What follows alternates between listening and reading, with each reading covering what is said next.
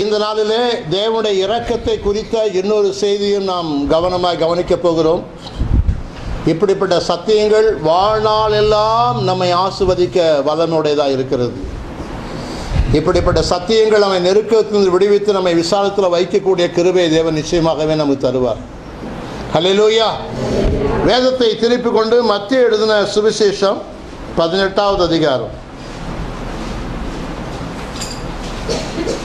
23வது வசனத்திலிருந்து 35வது வசனம் வரைக்கும் இருக்கிற தேவனுடைய இரக்கத்தை குறித்த சத்தியத்தை இந்த நாளிலே தேவன் நம்மோடு கூட பேச போகிறார். ஹல்லேலூயா. 33வது வசனத்தை நான் வாசித்து சத்தியத்தை ஆரம்பிக்கிறேன். நான் உனக்கு இறங்கினது போல நீயும் உன் வேலைக்காரனுக்கு இறங்க வேண்டாமா என்று வேதத்தில் எழுதப்பட்டிருக்கிறது. Praise the Lord. Hallelujah. நான் உனக்கு இறங்கினது போல நீ இறங்க வேண்டாமா? அப்படி என்றால் நம் எல்லாருக்குமே தேவன் இறங்கினார். ஆமென். நம் எல்லாருக்குமே தேவன் இரக்கம் செய்தார். யோசனை பண்ணி பாருங்கள், தேவன் நமக்கு பாராட்டின இரக்கம் கொஞ்சமா நெஞ்சமா? ஹல்லேலூயா. எவ்வளவு பெரிய இரக்கத்தை தேவனுக்கு பாராட்டி இருக்கிறார். அதே இரக்கத்தை மற்றவர்களுக்கு நாம் பாராட்ட வேண்டுமா? சத்தியத்தை நாம மாற்றக்கூடாது, சத்தியத்தை நாம பெறட்டக்கூடாது. சத்தியத்தை அறிவீர்கள், சத்தியம் உங்களை விடுதலையாக்கும். இந்த வேத சத்தியத்தில் இருக்கிற காரியங்கள் என்ன? முதலாவது, ஒரு மனிதன் கடன்பட்டானாம், அவன் கடனை தீர்க்க அவனுக்கு நிர்வாகம் இல்லை என்று 25வது வசனம் சொல்லுகிறது. எவ்வளவு கடன்பட்டானாம்? 10,000 தாலந்து கடன்பட்ட ஒருவனை கொண்டு வந்து முன்னாடி நிறுத்தி, கடனை கட்ட தீரு. எப்படி கடனை? அவன் நிலம், அவன் சொத்து, அவன் மனைவி, அவன் பிள்ளைகள் எல்லாத்தையும் வித்து கட்டி தீரு. அப்பாடி. உங்களுக்கு தெரியுமா, சில பேர் கடனை கட்டும்போது தனக்கு பொருட்களை விற்பார்கள், நகைகளை விற்பார்கள். ஆனால் இதே மனித யுகத்திலே சில காரியம் இருந்தது, பெண் மனைவியையும் பிள்ளைகளையும் விற்கலாம். அதுக்கு பேர் மனித சந்தை என்று பெயர். இப்ப எங்கேயாவது அந்த சந்தை இருக்கா? இல்ல. கர்த்தருக்கு சோதனை சொல்லுங்கள். ஹல்லேலூயா. கர்த்தர் நிர்வாகம் இல்லாதவன் மனைவியை ஏலம் போடுவார்கள். பா, இந்த அம்மா நல்லா பாத்திரம் வளர்க்குவாங்க, நல்லா சமைப்பாங்க, 2000, 2500, 3000 தாலந்து, 8வது பொருக்க 10,000 தாலந்து. மகனை ஏலம் போடு. ஒன்று, நீ தேவனுடைய இரக்கத்தை பெற வேண்டும், இல்லை என்றால் நிர்வாகம் இல்லாதவனே எல்லாவற்றையும் விற்று நீ பரதேசியான் இருக்க வேண்டும். இந்த நிலைமையிலே தேவன் நம்மை ரட்சித்தார். தேவனுக்கு நன்றி சொல்லுங்கள். கரந்தடி கத்த சோத்திரம் பண்ணுங்கள். எனக்கோ உங்களுக்கோ யாருக்கோ எவருக்கோ தேவன் எப்பொழுது நம்மை ரட்சித்தார் தெரியுமா? நிர்வாகம் இல்லாத பொழுது, திராணி இல்லாத பொழுது, தகுதி இல்லாத பொழுது இந்த தேவனாகிய கர்த்தர் நம் மீது, என் மீது இரக்கம் வைத்தார். எவ்வளவு? 10,000 தாலந்து. உண்மையாகவே இந்த கணக்கெல்லாம் நான் போட்டு போக ஆரம்பிச்சேன்னு வச்சுக்கலாமே, நேரம் போதாது. நம்மளே ஒரு கணக்கு வச்சுக்கலாமா? 10,000 ரூபாய் கடன். இதெல்லாம் ரொம்ப குறைவானது. 10 லட்சம் ரூபாய் கடன். ஆனால் கடன்காரன் என்ன பண்ணான் தெரியுமா? இறங்கி இரக்கத்துக்காய் கெஞ்சினான். ஹல்லேலூயா. அதையே வேதம் சொல்லுகிறது. அதற்கு ஊழியக்காரனுடைய ஆண்டவன் மனதிறங்கினான். எப்படி? 26வது வசனம். அப்பொழுது அந்த ஊழியக்காரன் தாழ விழுந்து வணங்கி, ஆண்டவனே, என்னிடத்தில் பொறுமையாயிரும், எல்லாவற்றையும் உமக்கு கொடுத்து தீர்க்கிறேன் என்றான். அவனுக்கு இரக்கம் கிடைத்தது. ஐயா, தாழ விழுந்து, ஐயா பொறுமையாயிரும், ஐயா எல்லாவற்றையும் கட்டி தீர்க்கிறேன். முதலாளி பார்த்தாரு, சரி இவன் தன்னை தாழ்த்தினானே, கெஞ்சினானே, எல்லாத்தையும் மன்னிச்சிட்டோம் போ. ஏவா என்ன விடுதலை! 10 லட்சம் ரூபாய் யார் மன்னிப்பா? பாவியே, உன் கடன் தீர்க்கப்பட்டது, உனக்கு நிர்வாகம் இல்லாத போதுதான் தேவன் உன்னை தீர்த்தார் என்பதை மறந்து போய்விடாது. இன்னைக்கு நிறைய பிரசங்கியார் என்ன சொல்லுவாங்க, எதுக்கு நீ பாவின்னு சொல்ற, நீயே உன்னை தாழ்த்துற, புழு பூச்சின்னு சொல்ற என்று பரியாசம் பண்ணுகிறார்கள். இவர்களெல்லாம் பரியாசக்கார பிரசங்கியார்கள் தான். இவங்க சத்தியத்தை சொல்லுகிற பிரசங்கியார்கள் கிடையாது. இப்பொழுதும் நான் அடிக்கடி சொல்லுகிற ஒரு சத்தியத்தை யாருக்கோ எவருக்கோ தெளிவு உண்டாகும்படியாய் சொல்லுகிறேன், கவனமாய் கவனியுங்கள். நீ தேவனுக்கு முன்னாடி தாழ்த்தி தான் ஆகணும். ஆமென். வானம் அவருடைய சிங்காசனம், பூமியோட பாதப்படி. நீ மாத்திரம், உன் சரீரம் மாத்திரம், உன் வயது மாத்திரம், உன் தாளந்து மாத்திரம், உன் திறமை மாத்திரம் சொல்லுதல் பார்க்கலாம். நீ எத்தனை வருடங்கள் இந்த உலகத்தில் வாழ்ந்து விட முடியும்? உன் உருவம் என்னது என்று அவர் அறிந்திருக்கிறார். நீ மண் என்று அவர் நினைவு கூறுகிறார். பொன்னா, நீ மண்ணுக்குள்ள போவா என்று அவர் நினைவு கூறுகிறார். இவ்வளவு பெரிய தேவனுக்கு முன்னாடி ஜீவிய காலமெல்லாம் தாழ்த்துவது தவிர நமக்கு ஒரு வழியே கிடையாது. ஆனால் இன்றைக்கு இருக்கிற பிரசங்கியார்கள் மனிதர்களை ரொம்ப மேன்மைப்படுத்துகிறார்கள். என்கிட்ட ஒரு HR எக்ஸிக்யூட்டிவ் மேனேஜர், ரொம்ப சீரியஸ் மேனேஜர், அவங்களாம் சைக்காலஜி படித்தவங்க. அவர் அப்படியே பேசிட்டே மடக்குவாங்க, அழகாக மடக்குவாங்க. Pastor, tell me why Jesus came? Why Jesus came? It's not Jesus came for a man, for mankind. உங்களுக்கு எதாவது புரியுதா? கேட்கும்போது ரொம்ப நல்லா இருக்கும். ஆமா, மனுஷனை தேடி இயேசு வந்தார். இங்க பாருங்க, மனுஷனை உயர்த்தி தேவனை தாழ்த்துறான் அந்த பேய். மனிதனை தேடிதானே இயேசு வந்தார், மனிதனுக்காகத்தானே இயேசு வந்தார். மனிதனே, மண்ணா இருக்கிற மனிதனே, எரி நரகத்தில் அழிய வேண்டிய மனிதனே, உன்னை தேவன் தேடி வந்தது அவருடைய இரக்கம், உன் தகுதி கிடையாது. எனக்கு வந்தது வேகம். நான் சொன்னேன், Washington, don't talk to me as you talk to your cook. உன் சமையல்காரங்கிட்ட பேசாம பேசாத. I am a servant of God. சொன்ன உடனே சத்துருவ கர்த்தர் தாடல அடிச்சார். கர்த்தர் மனிதனுக்காக இயேசு வந்தார். நீ மனிதனை பெரிய பெரிய வானத்திலிருந்து விழுந்தவனா? உன் பாவங்களை மன்னிக்க, உன்னை அடி விழுந்து மீட்ட இயேசு வந்தார் என்பது உண்மைதான். ஆனால் தேவனை காட்டில நீ மேன்மையை தான். அந்த மனிதத்துவம், ஹியூமனிசம் பயங்கர ஆபத்து. மனிதத்துவம் பயங்கரமான ஆபத்து. ஒரு பைக்கில் பின்னாடி எழுதி வச்சிருக்கான், கடவுளை நேசிக்கிறவன் நன்மை செய்கிறான், மனிதனை நேசிக்கிறவன் மனிதனாய் வாழ்கிறானா, என்னவோ ஒன்று வருது. அப்போ தேவ அன்பை விட மனிதனுடைய அன்பு தான் மேன்மையானது என்று பிசாசு கொண்டு வருகிறான். தேவனுடைய அன்பை அறியாதவனுடைய வாழ்க்கையில் இருக்கிறது அன்பு தானே. மேன்மை என்ன இருக்கிறது? தேவனாய கர்த்தர் ஒரு மனிதனுக்கு இரக்கம் செய்த ஒரு காலம் நீ மறந்து போகாது. அதே சமயத்தில் பிசாசுக்கு முன்னாடி கவனிக்கிறீங்களா? நான் புழு, நான் பூச்சி, நான் ஒண்ணுமில்லைன்னு சொன்னா முழுங்கி ஏப்பம் விட்டு உன் வாழ்க்கையை காலி பண்ணி விட்டுருவான். அப்போ இந்த பிரசங்கியார்களுக்கு சத்தியத்தை பிரித்து சொல்ல தெரியல. தேவனுக்கு முன்னாடி தாழ்மைப்படுங்கள், பிசாசுக்கு எதிர்த்து நில்லுங்கள். ஆமென். அப்படி என்றால் தேவனுக்கு முன்னாடி நான் யார் தெரியுமான்னு சொல்லாதே. தேவனுக்கு முன்னாடி உன்னை தாழ விழுந்து, ஆண்டவரே எனக்கு நிர்வாகம் இல்லை, எனக்கு பலன் இல்லை என்று கேள். தேவன் அபிஷேகத்தை தருவார், வல்லமையை தருவார். பிசாசுக்கு எதிர்த்து நிற்பாய். இயேசுவின் நாமத்தினாலே பிசாசுகளை நீ நிர்மூலமாக்குவாய். இப்படி சொல்வதை விட்டுவிட்டு நீ யார் தெரியுமா, நீ எவர் தெரியுமா, நீ அபிஷேகம் பெற்றேன்னா உன்னை பார்த்து பிசாசு 500 கிலோமீட்டர் வேகத்தில் ஓடுவான். இதெல்லாம் பொய்யான வார்த்தைகள். இந்த காலங்களிலே டெலிவிஷன்ல நிறைய செய்திகளை கேட்கிறீர்கள். ஆனால் உய்த்து அறிந்து நலமானதை பிடித்துக் கொள்ளுங்கள், பொல்லாங்காய் தோன்றுகிற எல்லாவற்றையும் விட்டு விலகுங்கள். மனிதனை மேன்மைப்படுத்துகிற பிரசங்கங்கள் ரொம்ப ஆபத்தானது. தேவனை மேன்மைப்படுத்துகிற சத்தியங்கள் என்றைக்கும் விடுதலையானது. இங்கிலீஷில் ஒரு வார்த்தை இருக்கிறது, ஹல்லேலூயா. எல்லாம் ஒரு பிரசங்கியாரை பார்த்து பிரசங்கம் பண்ணிட்டு வந்தால் வாட் ஏ கிரேட் ப்ரீச்சர் அப்படின்னு சொல்வார்களாம். எவ்வளோ பெரிய பிரசங்கியார். இப்போ எல்லாம் நிறைய சொல்கிறீங்களா, அந்த பிரசங்கம் தான் என்ன பிரசங்கம் பண்ணார். ஆனால் சார்ல்ஸ் ஸ்பர்ஜன் என்கிற ஒரு ஊழியக்காரர் அவர் பிரசங்கத்தை கேட்டு வந்தால் எல்லாம் என்ன சொல்லுவாங்க தெரியுமா?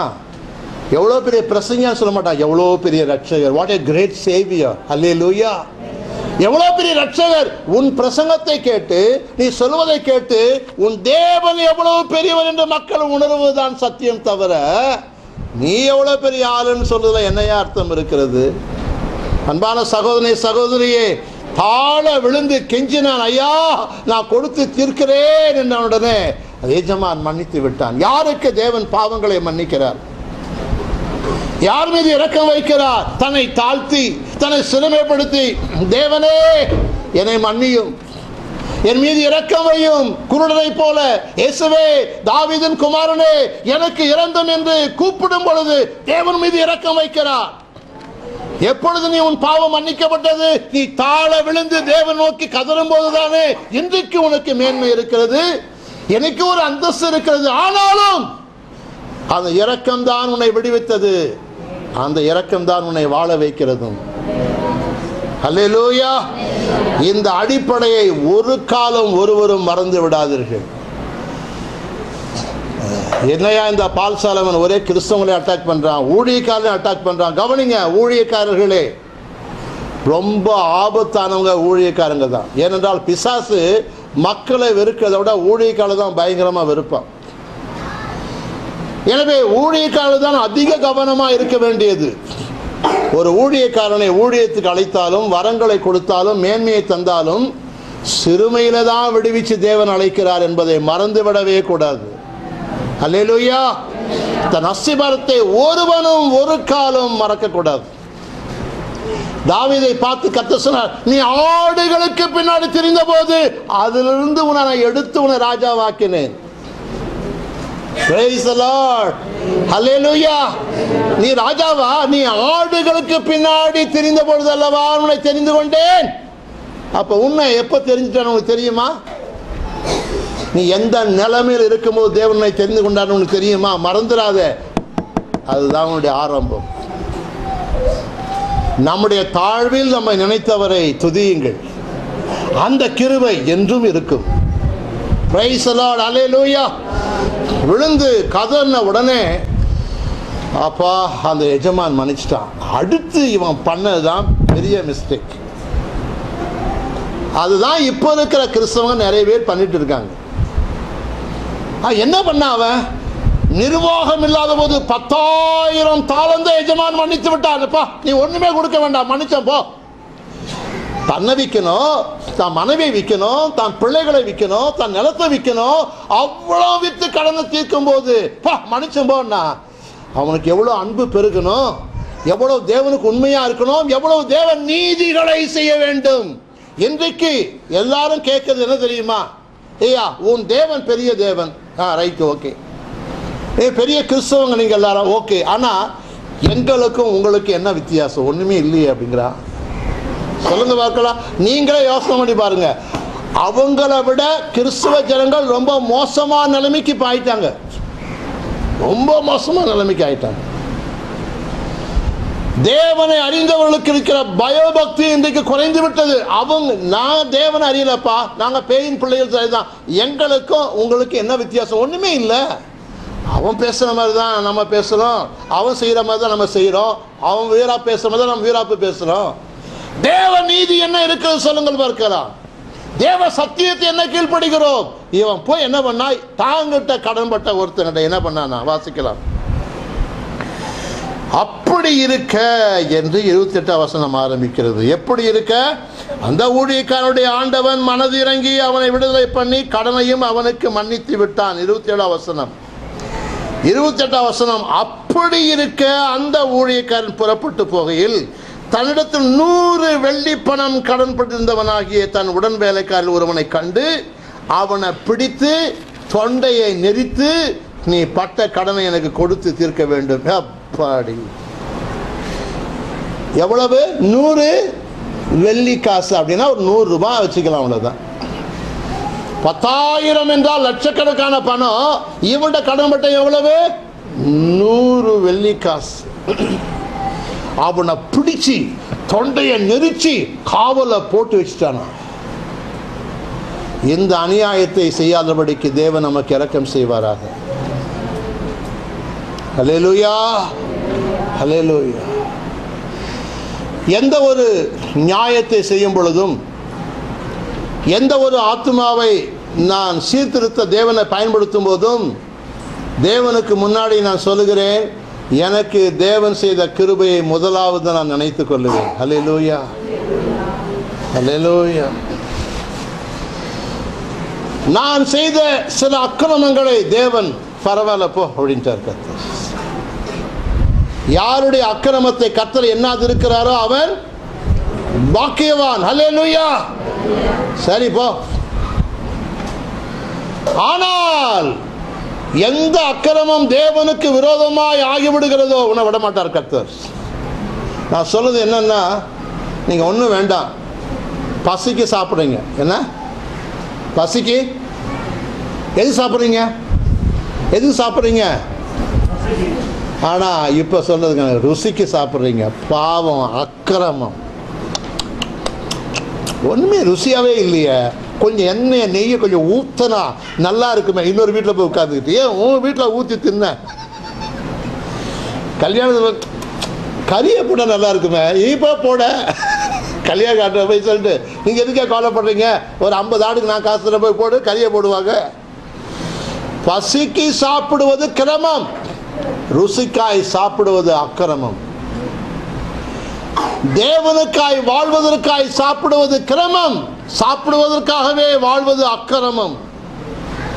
தேவனாகிய கர்த்தர் ராஜ்யத்தை நினைப்பது கிரமம், தேவனுக்கு செலுத்த வேண்டியதை வஞ்சிக்கிறது அக்கிரமம். ஹல்லேலூயா. இப்படி பார்க்கும்போது நிறைய ஜெபிக்க வேண்டிய நேரத்தில் ஜெபிக்காமல் இருப்பதும் அக்கிரமம் தான். தேவனை சேவிக்க வேண்டிய விதமாய் தேவனை சேவிக்காமல் இருப்பதும் அக்கிரமம் தான்.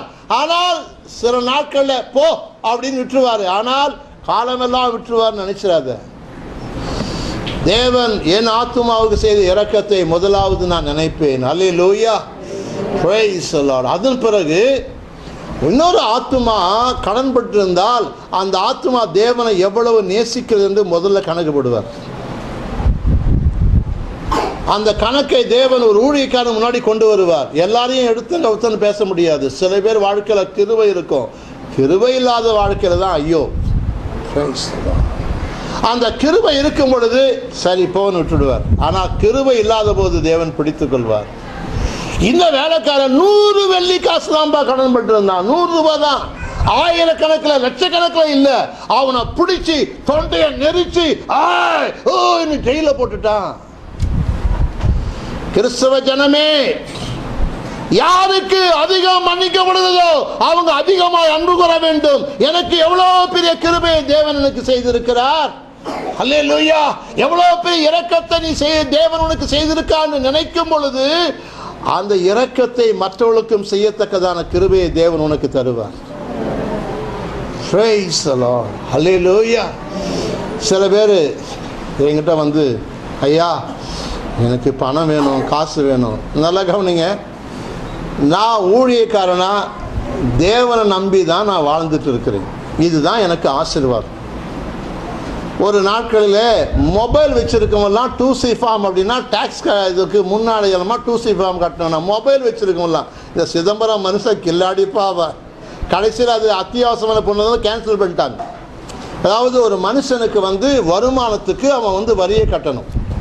நான் உடனே இந்த ஃபார்மை கொண்டு போயிட்டு நான் கொடுக்குறேன். என்னை பார்த்த உடனே சார் நீங்கள் என்ன வேலை செய்கிறீங்கன்னு கேட்டாங்க. நான் ஊழியம் பண்ணுறேன். உடனே அவன் என்ன வருது, ஓ you are surviving by offering அப்படிங்கிறான். தெரியுதா உங்களுக்கு? நீங்கள் காணிக்கையினால பிழைக்கிறீங்களா அப்படிங்கிறா. ஏனென்றால் அந்த கிஃப்ட் காணிக்கைக்கு வரி கிடையாது. என்ன கிடையாது? நான் வந்து சம்பாதிச்சா வரி கட்டணும், ஆனால் நான் வாழ்கிறதே ஆஃபரிங்னால அப்படின்னு அவன் சொல்கிறான். எதுக்காக இந்த காரியத்தை சொல்ல வந்து எனக்கு தெரியல. தேவனாகிய கர்த்தருடைய இரக்கம், பிரைஸ் தி லார்ட், ஹல்லேலூயா. அவர் கொடுக்கிற கிருபையினாலே நான் வாழுகிறேன். அவ்வளவுதான் மேன்மை, ஒரு மேன்மை இல்லை. ஜீவனுள்ள தேவனாய் கர்த்தருக்கு ஸ்தோத்திரம் உண்டாவதா. கர்த்தருக்கு நன்றி சொல்லுங்கள். அவருடைய மகிமையின் வல்லமை, சத்தியத்தின் வல்லமை நம்மள ஊடுருவி நம்ம கண்களை திறக்கும்படியாக தேவ கிருபை இதனால நம்ம இதில் ஊடுருவதாக. ஜீவனுள்ள தேவனாய் கர்த்தருக்கு ஸ்தோத்திரம் உண்டாவதாக. அப்படி தேவனை நம்பி வாழுகிறது நமக்கு ஒரு பெரிய பாக்கியம். எனக்கு ஒரு பெரிய பாக்கியம். ஒரு ஊழியக்காரன் இந்த மாதிரி ஊழியத்தில் கேவலம், நான் சொல்லட்டுமா, காணிக்கை எவனுடையதும் கிடையாது, தேவனுடையது. Praise the Lord. உன்னை உண்டாக்கினவர், உனக்காக உயிரை தந்தவர், உன்னை ஆசீர்வதித்தவர். அவர் உன் உயிரை தராட்டி நீ மண்ணோட மண்ணா போயிருப்ப. அவருக்கு சேர்ந்ததைத்தான் நாம் அவருக்கு செலுத்துகிறோமே என்று நம்முடையதை நாம் ஒன்றும் அவருக்கு செலுத்துவதில்லை. ஆகவே நாம் பிழைப்பது தேவன் கொடுக்கிற அனுக்கிரகத்தினாலே தான். ஹல்லேலூயா. தேவன் கொடுக்கிற கிருபையினாலே தான், அவருடைய மேஜையிலே விழும் துணிக்கையினாலே தான் நான் பிழைக்கிறேன். சர்வ வல்லமையுள்ள தேவனாய் கர்த்தருக்கு ஸ்தோத்திரம் உண்டாவதாக. எனக்கு இரக்கம் கொடுக்கிற தேவனாய கர்த்தர் அதே இரக்கத்தை மற்றவர்களுக்கும் தர வல்லவராய் இருக்கிறார் என்பதை ஒரு காலம் நீ மறந்து போய் விடாது. எனவே ஊழியம் செய்கிறவர்களே, உனக்கு கிடைச்ச இரக்கத்தை மற்றவர்களுக்கும் தேவன் காட்ட வல்லவராய் இருக்கிறார். உன் வாழ்க்கையில் நீ எவ்வளவு தேவன் நேசிக்கிறாயோ அந்த கணக்கை தேவன் எடுப்பார். அதுக்கு மிஞ்சி வருகிறதை கர்த்தர் பாவமாக எண்ணி விடுவார். மிக முக்கியமான ஒரு காரியத்தை உங்களுக்கு நான் இப்பொழுது சொல்ல போகிறேன். இந்த சட்டம், இந்த ஒழுங்கு எல்லாவற்றையுமே இந்த வேத புஸ்தகத்திலிருந்து தான் வெள்ளைக்காரர்கள் அமைத்தார்கள். இந்த வேத புஸ்தகத்திலிருந்து தான். என்ன பெரிய கிறிஸ்தவங்க, ஒரு கோர்ட்டில் ஒரு மனுஷனுக்கு நியாய தீர்ப்பு தருகிறார்கள். உடனே, ஐயா இந்த தண்டனை ரொம்ப பெரியது, எனக்கு இறங்கி எனக்கு ஒரு இரக்கம் செய்ய வேண்டும் என்று கேட்கிறான். ஏதோ ஒரு நடிகன். எங்கிருந்து வந்தது தெரியுமா? ஆதியாகமத்தை நீ வாசித்து பாருங்க. தேவன் காயினுக்கு நியாய தீர்ப்பை தருகிறார். நீ பூமி எங்கிலும் அலைந்து திரிகிறவனாய் இருப்பாய், உன் நிமித்தமாய் இந்த பூமி சபிக்கப்பட்டிருக்கும். உடனே காயின் சொல்றான், ஐயா இந்த தண்டனை எனக்கு பெருசு, என பார்க்கல எவனும் கொண்டு போடுவானே. அப்பொழுது தேவன் ஒரு அடையாளத்தை போட்டு, உன்னை யாரும் கொண்டு போடாதபடிக்கு ஒரு அடையாளத்தை போட்டு அனுப்பிச்சிட்டார். அந்த காயின் தேவன் சர்வலோகத்துக்கு நியாயாதிபதி முன்னாடி, ஐயா என் தண்டனை பெரியது, எனக்கு இரக்கம் செய்ய கேட்டானே. அந்த அடிப்படையிலே தான் எந்த ஒரு குற்றவாளியும் எந்த ஒரு நியாயாதிபதி சொல்லுகிற நியாய தீர்ப்புக்கு முன்னாடி, ஐயா எனக்கு இறங்கும் என்று கேட்டு அந்த நியாயாதிபதி இறங்கிட்டா யாருமே ஒன்றும் பண்ண முடியாது. Praise the Lord. Hallelujah. தேவன் நீதி நியாயங்களை வைத்திருக்கிறார். இந்தியா விடுதலையானது என்ன? எப்படி விடுதலையானது? மகாத்மா காந்தி, போர் வீரர்கள் எல்லாம் என்ன சுதந்திர வீரர்கள் எல்லாம் போரிட்டார்கள், அப்படிதானே? அவன் என்ன சொன்னான் தெரியுமா? வெள்ளைக்காரன், இரண்டாவது உலக போரில் இந்தியாவே என் கூட உதவியா இருந்து ஹிட்லரோட என்னது அந்த ஜப்பானோட கூட யுத்தம் பண்ணா நான் ஜெயம் எடுக்கப்படுறது உனக்கு விடுதலை தந்து விடுவேன் என்று சொன்னான். அல்லேலூயா. சரித்திரத்தை பிரட்டி பாருங்க. நான் சொல்றது உண்மையா இல்லையா நீங்களே கண்டுபிடிச்சிங்க. இரண்டாவது உலக போரில் இங்கிலாந்து தேசத்தை ஹிட்லருடைய கொடுமையான பிடியிலிருந்து தேவன் விடுதலையாக்கின உடனே அந்த இங்கிலாந்து உலகத்தை ஆண்டு கொண்ட நாடு. எல்லா நாட்டுக்கும் 1945க்கு பிறகு எல்லா நாட்டுக்கும் அதே நேரத்தில் விடுதலை கொடுத்தாங்க. எல்லா நாடுகளுக்கும், சிலோனுக்கும் அப்பதான், பாகிஸ்தானுக்கும் அப்பதான், இந்தோனேஷியாவுக்கும், எல்லா நாடுகளுக்கும் சுதந்திரம் கொடுத்தான். காரணம் என்ன தெரியுமா? ஐயோ ஹிட்லர் கையிலே எங்கள் இங்கிலாந்து அழியாதபடிக்கு தேவன் காப்பாற்றினாரே. இந்தியாவே இந்த சுதந்திரம் வாங்கிக்க, சிலோனே இந்த சுதந்திரம் வாங்கிக்க, எல்லாருக்கும் சுதந்திரத்தை கொடுத்தான். காரணம் இந்த சத்தியம்தான். ஹல்லேலூயா, ஹல்லேலூயா. உனக்கு தேவன் இறங்கி எத்தனை கடன்கள் அடைத்திருக்கிறார். நீ மற்றவர்களுக்கு உன்னோடு இருக்கும்போது நீ செய்கிற உதவியை நீ மன்னித்து விட்டால் உனக்கு இன்னும் இரக்கத்தை தேவன் தருவார். கிறிஸ்தவங்களாக இருந்து வட்டிக்கு மேல வட்டி வாங்குற துரோகிகளே, உங்களுக்கெல்லாம் என்ன கிடைக்கும் தெரியுமா? இதை ஒருத்தன் பார்த்துட்டு போயிட்டு அந்த எஜமான்கிட்ட சொல்லிட்டான், ஐயா நீர் மன்னித்தீரே 10,000 தாலந்து. ஆமாம், அவன் 100 வெள்ளிக்காசு கடன் மட்டும் ஜெயிலில் போட்டிருக்கான். உடனே கூட்டான்னு சொல்லிட்டார். நான் உனக்கு இறங்கி நான் மன்னிச்சேன்ல உனக்கு. ஆமாம் ஐயா, இவ்வளோ 10,000 தாழ்ந்தான் உனக்கு மன்னிச்சனே, 100 வெள்ளிக்காசு உன் கடன் பட்டவனை நீ மன்னிக்க வேண்டாமா என்று சொல்லி இந்த வேத வசனம் இப்படி சொல்லுகிறது. அவனை கொண்டு போய் என்ன செய்தாராம்? உபத்திரவப்படுகிறவனுடைய கையிலே ஒப்பு கொடுத்தாராம். அவனுடைய ஆண்டவன் கோபம் அடைந்து 34 வசனம் 18 அதிகாரம், அவன் பட்ட கடனை எல்லாம் தனக்கு கொடுத்து தீர்க்கும் அளவும் உபாதிக்கிறவனிடத்தில் அவனை ஒப்பு கொடுத்தான். 33 வசனம், நான் உனக்கு இறங்கினது போல நீயும் உன் உடன் வேலைக்காரனுக்கு இறங்க வேண்டாமோ என்று சொல்லி. சகோதரனே சகோதரியே, எவ்வளவாய் தேவன் உன்னிலே அன்பு கூர்ந்தாரோ அந்த அளவுக்கு அன்பை மற்றோடு பகிர்ந்து கொள். எந்த அளவுக்கு தேவன் உனக்கு இரக்கத்தை பாராட்டினாரோ அந்த இரக்கத்தை மற்றவர்கள் மேலே பகிர்ந்து கொள். எந்த அளவுக்கு தேவன் தன் ஐக்கியத்தை தந்து உன்னை ஆசீர்வதித்தாரோ அந்த அளவுக்கு ஆசீர்வாதம் மற்றோடு பகிர்ந்து கொள். நான் நினைக்கிறதெல்லாம் தேவனாகிய கர்த்தர் எத்தனை ஊழியக்காரர்களை பயன்படுத்தி ஊழியம் செய்ததனாலே நான் இயேசுவை அறிந்து கொண்டேன். அந்த இயேசுவை நான் சேவிக்க வேண்டாமா? நீ சேவிக்க வேண்டாமா? ஹல்லேலூயா! எத்தனை பேர் தேவ ஊழியத்துக்காய் தியாகம் செய்து அர்ப்பணித்ததனாலே இந்தியா ஆசீர்வதிக்கப்பட்டதோ அந்த பணியை நீ தொடர்ந்து செய்ய வேண்டாமா? தேவராஜ்யத்தை கனம் பண்ண வேண்டாமா? தேவ சித்தத்தை செய்ய வேண்டாமா? அப்படி செய்யவில்லை என்றால் தேவையில்லாத பிரச்சனை, தேவையில்லாத நெருக்கம், தேவையில்லாத கடன், தேவையில்லாத பேயின் தொல்லை, மக்கள் உபத்திரவத்தில் மாட்டி சங்கடப்படுவது அதனாலே தான். தேவன் நமக்கு இரக்கம் செய்வாராக. அவருடைய இரக்கம் நம்முடைய வாழ்க்கையில் மிகுதியாய் இருப்பதாக. தேவன் நம்மை எரிநரகத்தின் வல்லடிக்கு தப்பிவித்தவர். ஹல்லேலூயா! பிசாசின் பிடிந்தமை விடுதலையாக்கினவர். தன் சரீரத்தை கிழித்து நித்திய ஜீவனை உண்டு பண்ணினவர். என்றைக்கும் ஜீவிக்கிற ஜீவனுள்ள தேவனாகிய கர்த்தர்.